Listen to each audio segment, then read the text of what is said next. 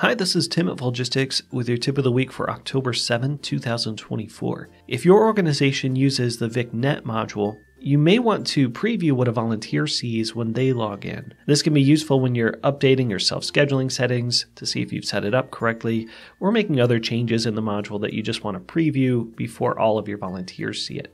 Now, one way to do this is to go to your VicNet portal and enter a volunteer's email address and password. And that's a great option if you've got your own volunteer record, but sometimes you want to see what it looks like as a specific volunteer. And you can do this pretty quickly, even without knowing a volunteer's password, by previewing VicNet from that volunteer's record. So here's how to do this. We'll go into Volunteers, and we'll choose a volunteer here, and go to the Vic tab, and then here click this Login as Volunteer button, and this will open VicNet in a new tab as that volunteer. So this logs you in as that volunteer so you can see VicNet exactly as they see it.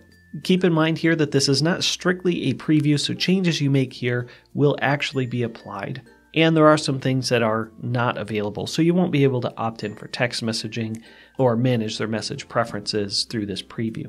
If you have any questions about how this works or anything else in Volgistics, please reach out to the support team and we'll be happy to help you out. Thanks for watching and have a great week.